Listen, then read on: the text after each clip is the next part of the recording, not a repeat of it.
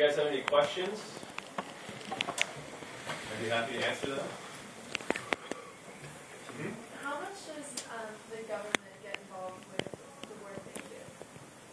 So in the example of Haiti, a lot.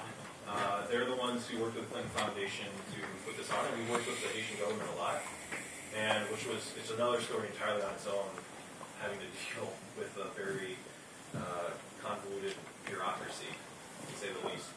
But in Mexico, surprisingly, it was, we found it very difficult to get any kind of commitment. We found it very easy to get an audience, and very difficult to get commitment, and I attribute that in large part to a need that I experienced firsthand in Mexico, and that's a need for engineers. And the reason I say that is because when you build a charity home, it's very easy. The permitting is essentially zero, right? Who's going to stop you from, if we look at that house that woman living with her family, who's going to stop you from building something like we're building next to her because you don't have a permit? But in order to do anything where the government's involved with funding, or when you're selling the home, you have to go through, you have to have proper permitting, and you have to do all of these engineering reviews of the home. And we found that very, very hard in Mexico to get through that process. We had hired 4 different engineers to help us through this process, and once they got to the sticking point where the people approving the technology said, wait a second, I don't understand what this isn't a concrete block home, they really didn't know how to go around that. So what we finally did is we were able to find some university professors who were also able to contract with us and get us through that process. And so now that we had sold these homes and they've been fully approved by the local municipality, that is where I think the doors working with the government would be a little more accessible, gives you kind of that proof of concept.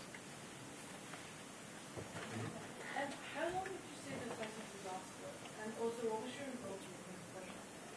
So the houses are, with proper maintenance, I don't see why they would ever cease to exist. Oh, okay. But for marketing purposes, we would say 50 years minimum. And then, of course, that is like any other home. A home's going to last as long as you upkeep it. Different parts of the home won't last as long. You need to replace them, but that's true with any home.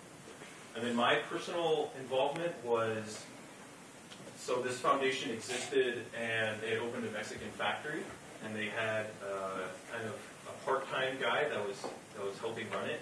He really didn't have the time to do this, and they weren't really being serious about the production. So I went to Mexico, and I was essentially in charge, I guess, of the Mexican operations. I spent most of the days at the factory, overseeing the work that was getting done, had to make sure we were ordering the materials, talking with the families that are getting homes, working on the designs of the homes, putting in the legwork in Mexico. It was, I think I was very blessed to have this opportunity because I had a lot of responsibility for someone who was really not qualified for it, and I learned a lot because of it. When you're putting these homes together, how do you get the electrical system meshed with when you've got different components? And if there's, I don't know if there's indoor plumbing on these, but if you have pipes, how do you get those to mesh together without? Yeah, no, that's a very good question on that. We had several solutions to, but if you remember that picture I showed of, I don't have my mouse, I'm not able to navigate here,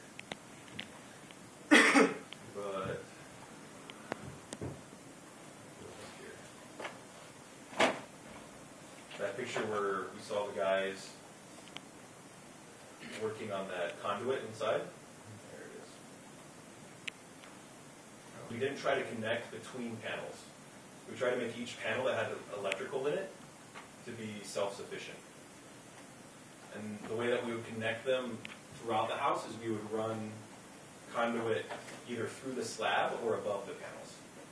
So this was a good design challenge. For example, I don't know, I assume you remember how that works. It's hard to do this with the mouse. But so one of your design challenges is if you have to put in this extra effort to put electricity inside one of the panels, and you have to make a special effort to either run a conduit through the slab to go up exactly where that wall is going to be, or if you have to run a conduit around the top, you want to try to make your design as efficient as possible to where if a panel has electrical in it, that it's going to serve two purposes. So you can see this example here. This choices give the lights and the outlet for this space and for this space to minimize the amount of different panels that have special functions to them.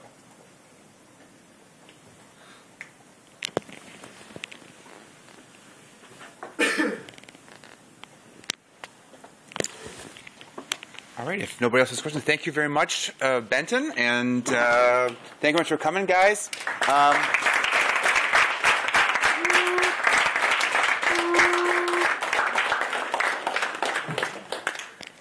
And